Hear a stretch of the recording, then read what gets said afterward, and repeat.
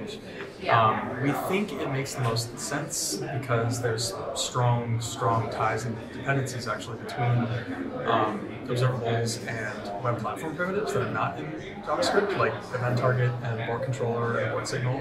So it's like observables are going to enable a lot of things. Yeah, exactly. Yeah, and enable a lot of things that have direct influence with platform primitives. Hey, welcome back. In this episode, Dominic Farolino from the Google Chrome team shares his exciting work on adding observables to the browser as a web platform primitive to enhance web performance. Hi everyone, welcome to this episode of Modern Web. My name is Tracy. You can follow me on Twitter at LadyLeet or on LinkedIn at TracySLate, and I'm here today with Dominic. How's it going? Yeah, I'm Dominic Farolino, software engineer on the Chrome team. You can follow me at Dom Farolino everywhere. It's spelled exactly how it sounds. Yeah, even on LinkedIn? Yeah. Oh, that's exciting. Okay, cool. So I am really excited because you talked about observables in the browser today at Cascadia. And can you tell us a little bit more? Yeah, I'll give you a brief thing about the origin story. So Ben obviously Ben Lesh, the maintainer of RxJS, most popular user-led implementation of observables, filed an issue, I think 7 or 8 years ago now, Long time ago. Yeah, against the DOM standard to make it a thing. And it just got a ton of developer hype, and then all the browser engineers just sat on it forever. And I was finishing up a project on Chrome, and I was kind of like, what can I work on that'd be interesting and has a lot of developer-facing, hype and externalities. And so I came across that issue, and I asked my manager, I was like, can I just do it and try and put it into the web platform? And so I worked with Ben, and we presented at TPAC, the W3C conference last year. And the Chrome, long story short, the Chrome implementation is pretty much done. The spec is also pretty much done, and I just gave hopefully a decent talk today, trying to get some more evangelization of the API out. So. Yeah. I mean, is there a reason why you chose to work on this? Like, from an adoption standpoint, what have you seen? I mean, there's so many things you can choose to work on. Why was it this? Yeah, I was interested in getting back. I was coming from some privacy work. I was interested in getting back to DOM APIs, and I wanted a good, medium-sized project. And the whole event listening pipeline is just something that's very interesting to me. It's such a key, fundamental part of both performance and ergonomics on the web.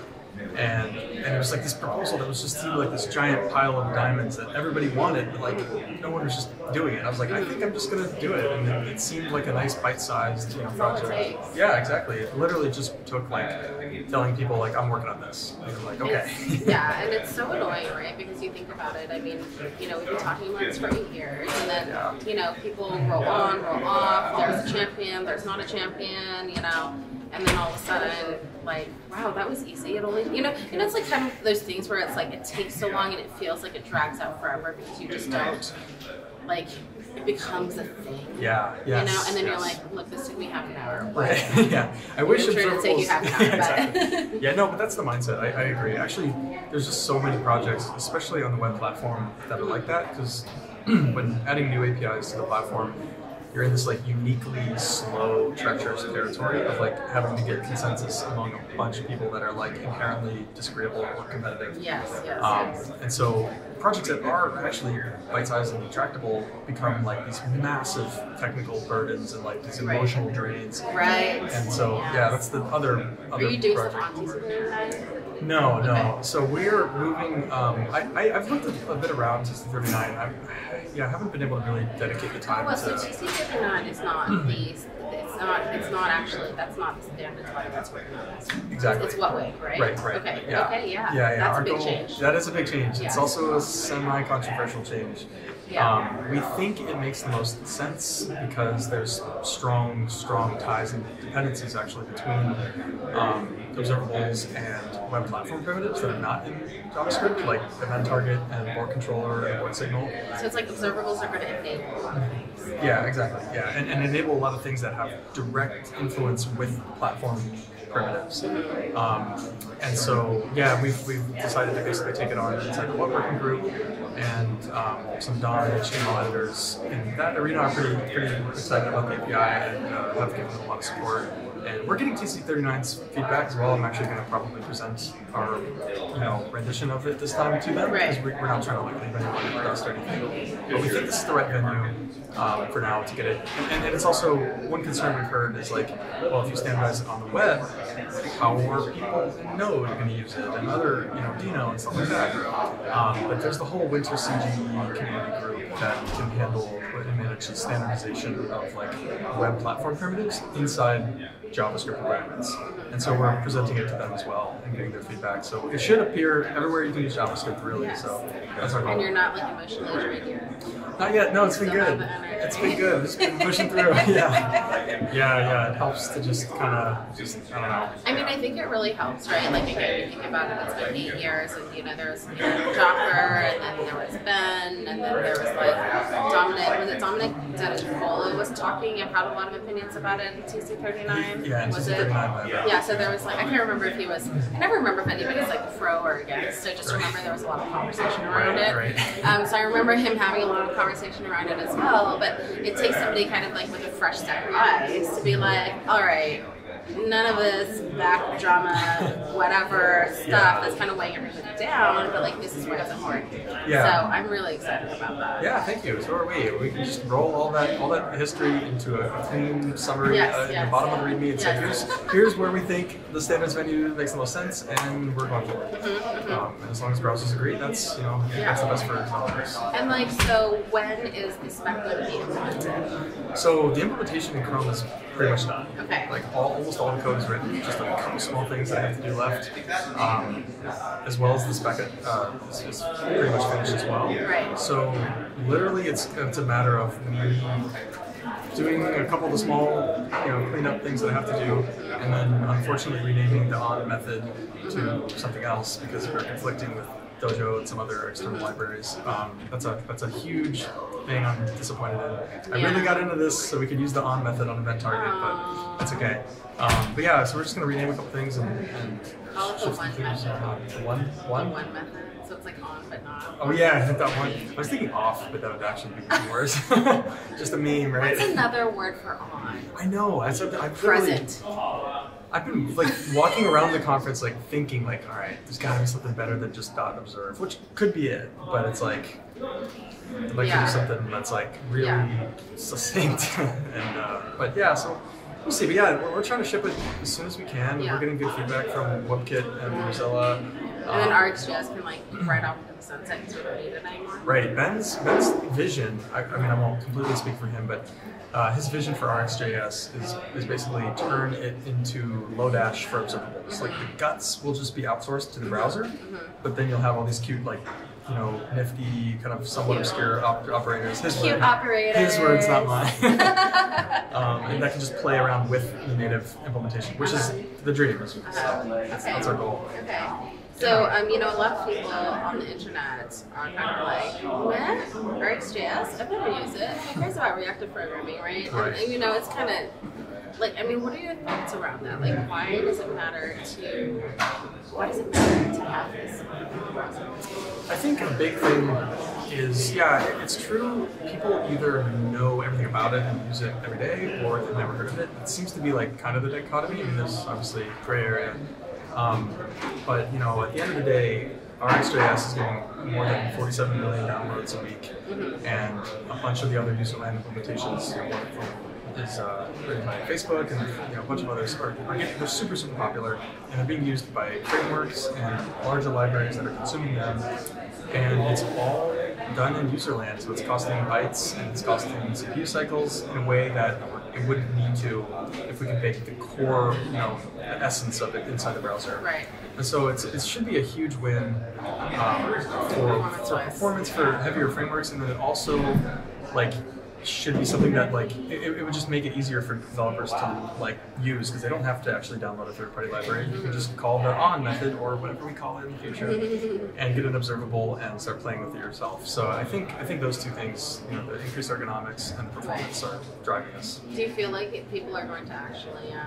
So do you feel like the people who are on the side of I've never used this before are going to actually now find value in using it? I think so. I think so. And why? What are they also going to use it for? Yeah, I think if that's one of the things I tried to kind of elaborate on in my talk was like, here are these basic add event listener cases, which are like if you try to do something just remotely complicated, it becomes like treacherous. You have the once equal true and nested remove event listener calls, and then I basically countered all those examples with like observable equivalents, and it's just like this really succinct tearing down, set of pipelines of operators that you can use, and we've heard some developers be like, yeah, that is like way sexier than just add event listener and callbacks. Like this makes sense. Like I can visualize the pipeline that the event is flowing, and I don't have to think about all the like cruft and arcane stuff to pass in. So I think the value is very much in ergonomics. We see it as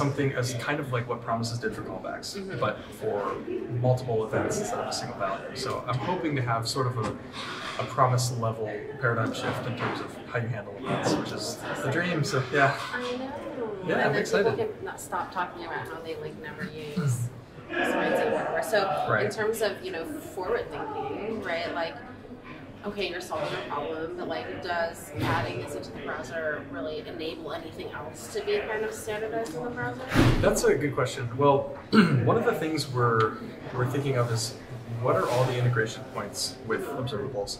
So you have resize observer, mutation observer, intersection observer, more I'm sure, and they all have like a similar pattern. Like they take a callback and then you call observe and you pass on these callbacks in whatever. And we think there are probably those suites of APIs like that where we could actually like add the observe method that returns an observable. So you could have those flow into other operators that deal with move events or whatever, and kind of make observable like the main primitive for dealing with like that kind of API design. And so we're looking at a bunch of APIs that can benefit. We get a lot of complaints where people are like, oh, I use mutation events instead of mutation observer because mutation observer is ugly, it's hard, it's got these weird APIs and everybody how to pass things in. But if we can just make observables like the one-stop shop for handling this kind of thing, and you can get an observable from all these different kinds of observers, then all of a sudden it becomes like a really vanilla, easy way, like where you don't have to think about it, to use all these more complicated APIs that are really useful, but we have ergonomics complaints about. So that's one of our hopes is we can basically bootstrap and bolster the support of other really good performing APIs if we get observables as the main primitive. So. I mean, it's happening, right? Like it is happening. Like what's the stop? Yeah, no, I don't. I mean, we're in the process. I can't obviously speak with too much finality, but we're in the process. We have good feedback from WebKit so far, and I think we're still trying to get some feedback from Mozilla. WebKit seems supportive, generally speaking, and we are ready. So, like, yeah, I want to get it done, and the developers want it as well. Like, okay, like in a month. A couple months. A couple months. Couple like months. 6 months. Yeah. For 4 sure. months. Yeah. Like 4 or 5, I think. Okay. My goal is to have it like done, dusted, shipped to Chrome. By the end of 2020. Absolutely. But yeah, That's we'll see. so Hold me to it. We'll see about that. I know. Yeah, I was talking to who was I talking to? Well, we were talking to Rich Harris on a recent podcast, and I was like, when is Svelte, shipping, and when's the next release? And he's like, the answer is always like, well, we don't know yet, right? And we just have to finish this list, and find it to rewrite. It's more difficult, things like that. And I was talking to. Is this for Svelte 5? Or? Yes, and who was I talking to yesterday? Anyways, point being. Was Jeff the speaker? Yes, it was Jeff. Jeff Rich. So Jeff Rich, I was talking to Jeff Rich, and he was like, we were kind of laughing because if you don't put a date on it, right, then it'll never get done. Yeah. But then if you put a date on it, then you'll probably maybe miss the date. Always, yeah. Right? And so it's like, well, which one's better? But, I mean, I don't know. I think putting a date on and missing it, except, here's the thing, right? Like, you're trying not to put on a date on it because you don't want people to complain that you're missing the date. Right. However, people are going to complain anyways. Yeah, I was going to say. About everything. Right. So it doesn't matter, right? Yeah. So it's like if you put a date on something, you're almost guaranteed to overpromise and underdeliver. Right. But at least you're promising. Yes. Like at least you have the promise. Yes. Right? Like, that's the plan. Exactly. And so yeah, I think getting concrete about dates is good in that sense for sure. Yeah. So no, it's been a battle. Yeah. Oh my gosh, Cool. I'm so excited. Yeah, thanks So for if your people interest. want to follow this, like, where do they go? I think so. The first thing is our repository for the proposal is on GitHub. It's like the YCG, the web incubator group, web incubator community group. These are usually a set of specs for people who don't know that get upstreamed into W3C and what working group specs, which is our goal.